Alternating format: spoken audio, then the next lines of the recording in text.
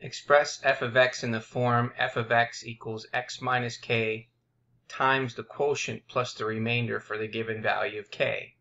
We have f of x, which is equal to 8x to the fourth minus 2x cubed minus 15x squared minus x when k is equal to 3.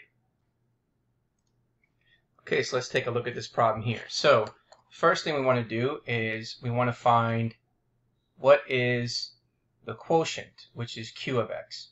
So we know the value of k is 3. And then we're going to write our coefficients. So we have 8, and that's the coefficient for x to the fourth. And then we have negative 2. And then we have negative 15. And then we have negative 1. And then we should also have a 0 for a placeholder for the constant. So it's very important to make sure you include that. Okay, now we're going to bring down the 8.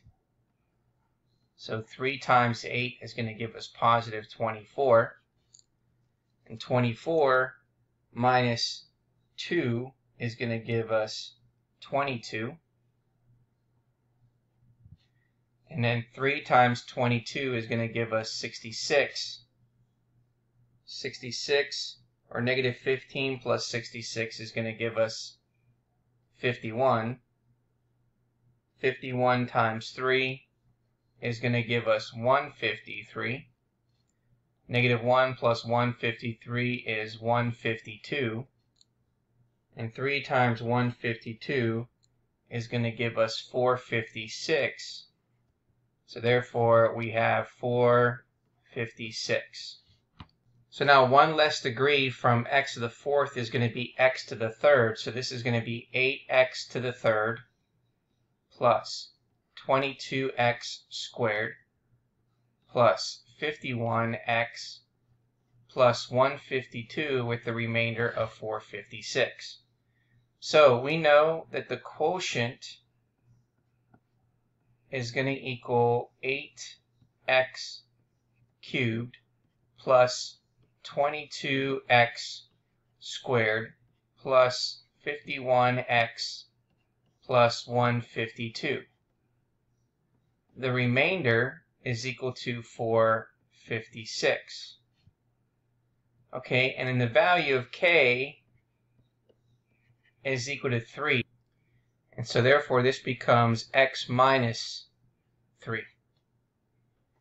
So now if we wanted to write it in this form, which is here, right, we know that this is going to be x minus k, which is 3. And then multiplied by q of x, which is the quotient, which is 8x cubed plus 22x squared plus 51x plus 152 plus the remainder, which is 456. So let's go ahead and put that in there. So we have x minus 3, and then we have 8x cubed plus 22x squared plus 51x. So plus 22x squared plus 51x plus 152 with the remainder of 456. So plus 152 with the remainder of 456. Check our answer, and there is our result.